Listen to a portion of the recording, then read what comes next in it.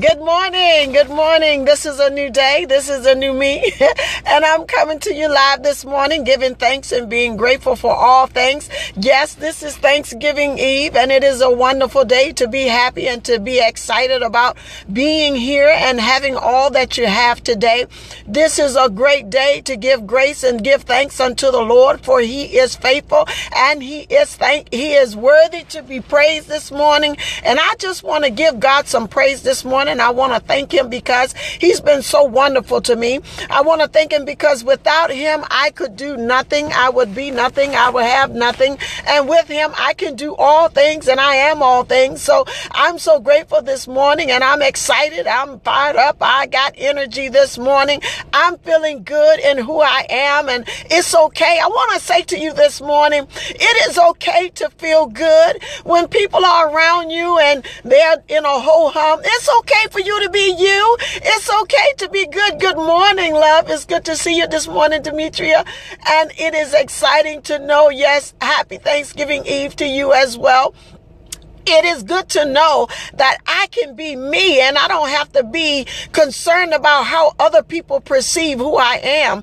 I'm okay with being me. If you're not okay with me being me, then I don't have the problem. You do, and I will no longer allow your not being okay with me being me to affect me. So I think you need to get over it and move on, because life is too wonderful. You don't know my story. You don't know where I've been. You don't know where I've come from. You don't know the changes that have taken place in my life. You don't know how God has kept me in those hours when I didn't know if I could make it. You don't know my story. So for you to sit in judgment on me because I choose to be happy and I choose not to walk around with a long, sad face, oh well, then I say to you, my friend, God bless you, and I love you anyhow, and I'm going to pray that you reach this place.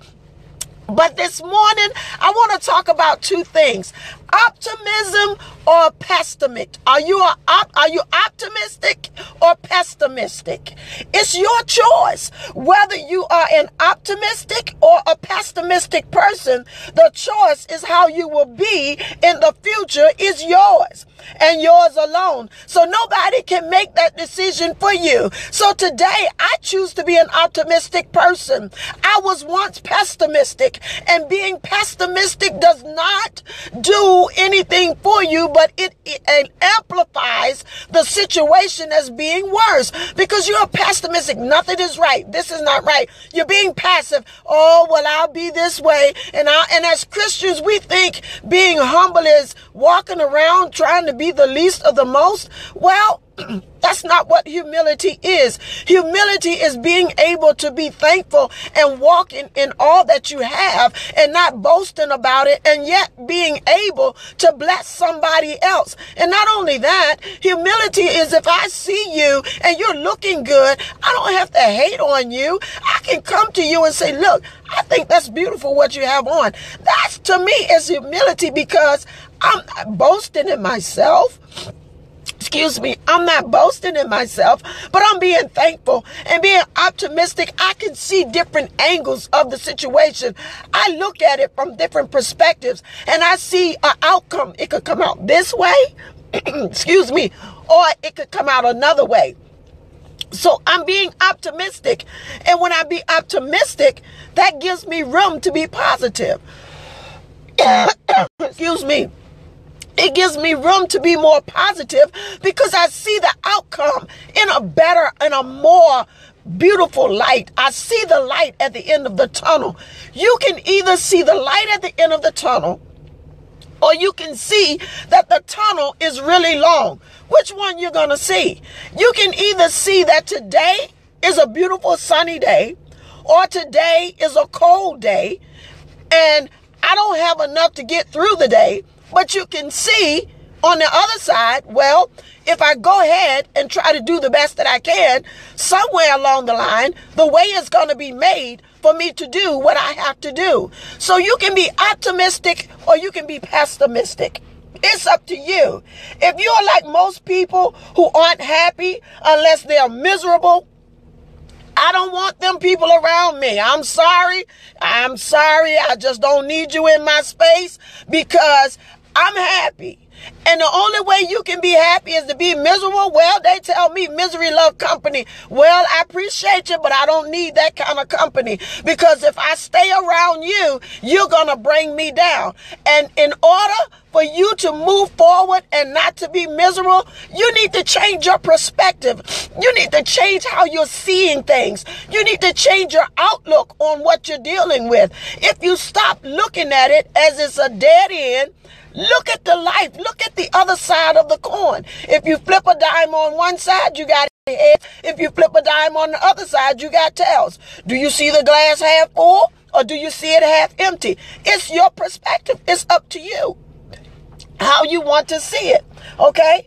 You can stay miserable if you want to be miserable, or if you want to be joyful, enthusiastic, and excited about your life. You can do that regardless of your circumstances.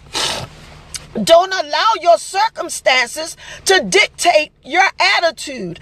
Don't allow your circumstances to dictate how you feel. Well, I just heard somebody say, well, you don't know what I've been going through. You don't know how hard it's been. Okay, so you got it hard. What you going to do? You're going to either make it okay, you're going to deal with it where, okay, it is what it is. How can I get through this? How can I make this situation better? Let me look at what I'm supposed to learn out of this situation and see how I can change to make the situation better. And I think that's the key that a lot of us miss.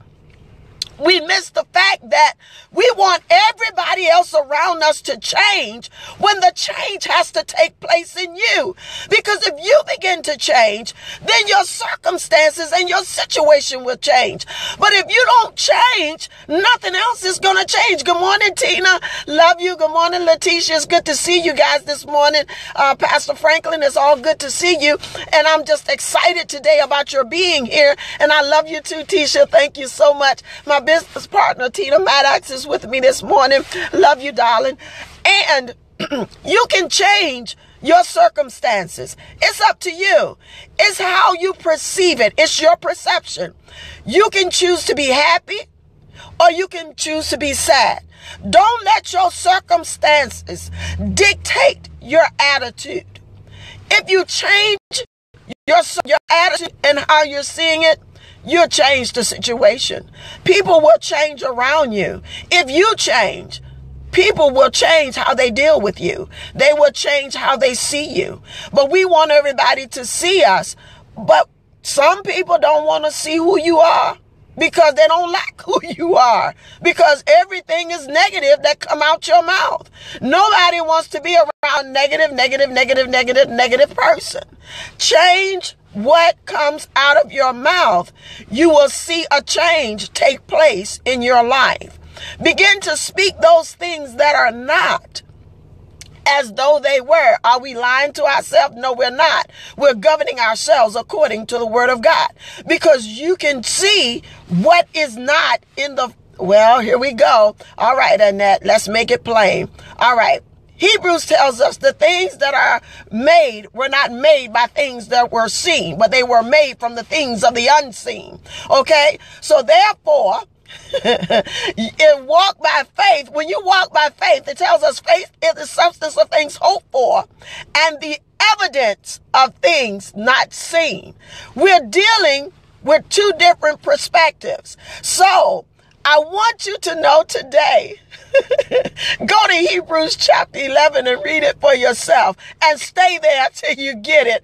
And I will come back to it at another time. But my time is running out this morning. And I just want you to know you can choose to be optimistic or pessimistic today. You choose today. Make this day an awesome and a wonderful day. Remember, this is a new me and this is a new day. And I am excited today about what God is doing in my life. And I am optimistic because, listen, God promised me that I could have in his word whatsoever his word says that I can have.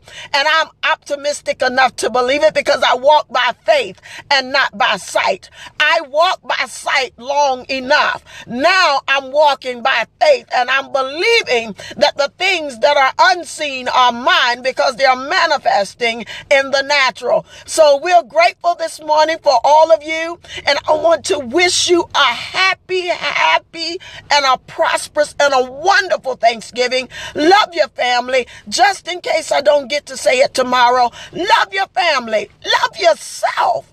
Be good to yourself. I love you. Have a wonderful day. This is a new me, and this is a new day, and we're coming to you live. I love you. Be blessed. Bye-bye.